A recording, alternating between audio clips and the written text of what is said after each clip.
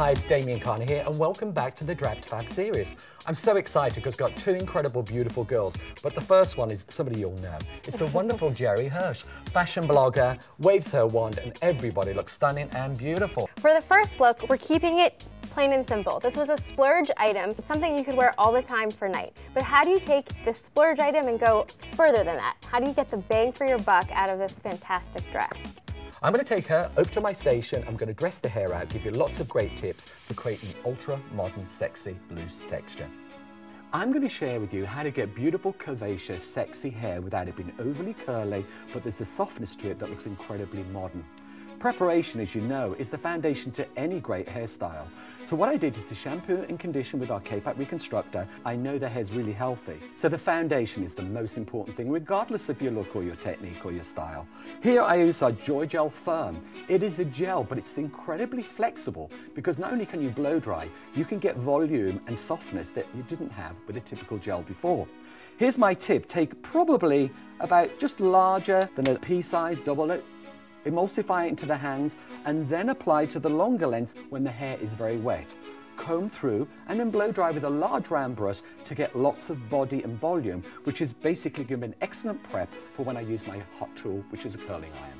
I've taken a horizontal section, the hair has had our Joy Gel worked into the hair, wrap it around the iron and feed it through. What I mean by that is you're opening the actual iron and letting it all slip all the way through right to the ends.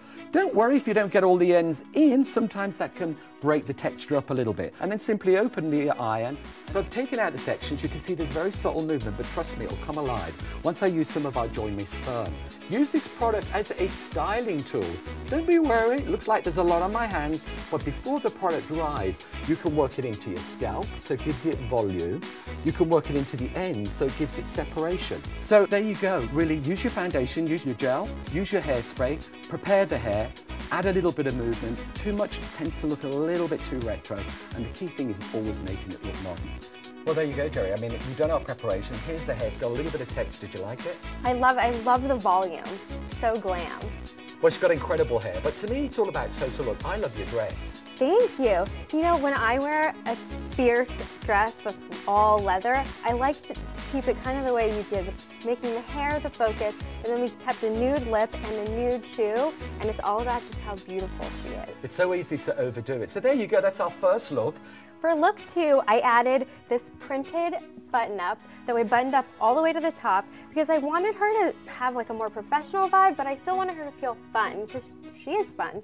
And we added a classic black pump to accentuate her fantastic hair. Oh my God, it looks incredible. You made something so simple look absolutely elegant and stunning.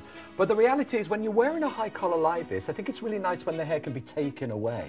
Yeah, it extends the neck, makes the jawline profile forward and really kind of elongates the shape. In fact, I'm so thrilled and excited about this, I'm going to do it here right now. Can't wait. So I'm going to turn our beautiful model. What I'm going to do is do something that's really, really easy and simple. Use what you have and turn it into a positive sense of style. I'm going to use my hands, and then what I'm going to do is quite simply take the hair, twist the hair, around and around. It's going to turn you back a little bit more. Twisting was very hot on the runway for 2014. And then what I can do, look, is simply take that and then make it a little tighter so it's a little bit above a collar. Look, if I push that up, can you see you've got a little bit of volume there? So it's not uber tight.